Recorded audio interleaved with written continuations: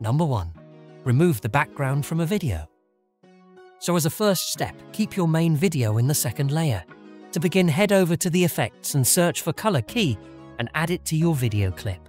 Now head over to Effect Control and select a little dropper icon beside it. Go over to your preview screen and click on a part of your background. Then go over to this wrench icon and select Transparency Grid from the options. Now adjust the color tolerance, edge thin and edge feather until your background completely disappears, but not so much that removes the foreground objects. So now drag and drop your background video to the bottom layer like this. And then move that video as you wish like this. Number 2. Track any effect in a video. Go over to Effects and search for any effect you want to track and add it to your video clip.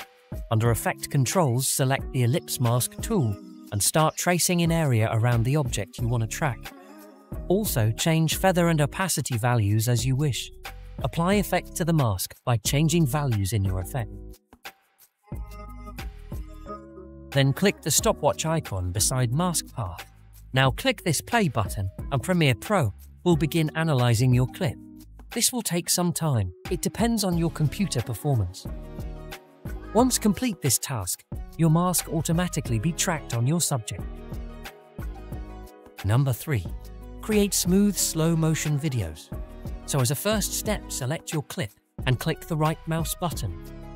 Then select speed duration.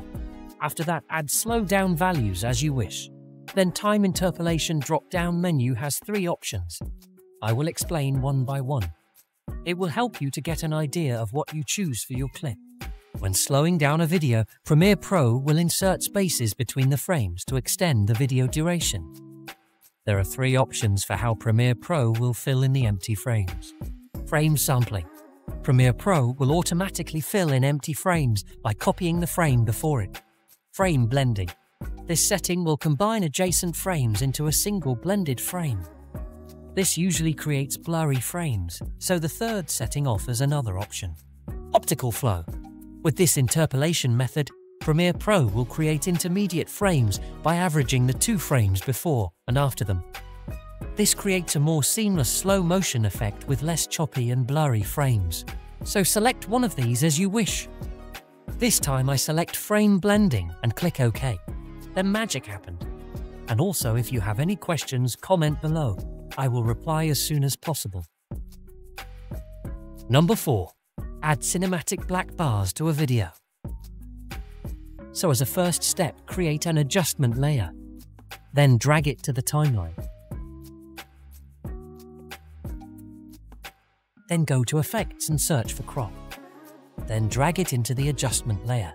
Now go to Effect Controls and under the Crop section, add a value of 10% to the top and bottom. You can change those values as needed.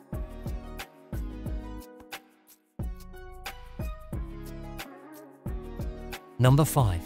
Smooth and soften skin in a video.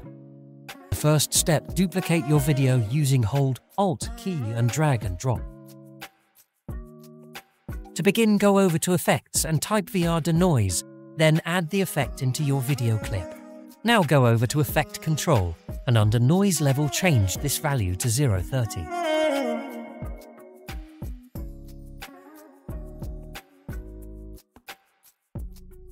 So now we will add a mask to your clip.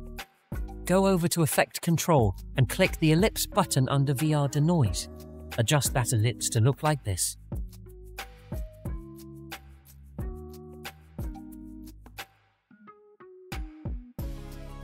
Then increase the mask feather to look like this.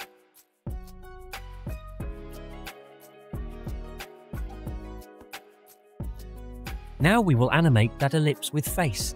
So click the mask path toggle icon and move that ellipse with your face. Do like this for your entire video. I fast forwarded this. Thank you for watching. If you enjoy it, subscribe to me and give thumbs up. And also, if you have any questions, comment below.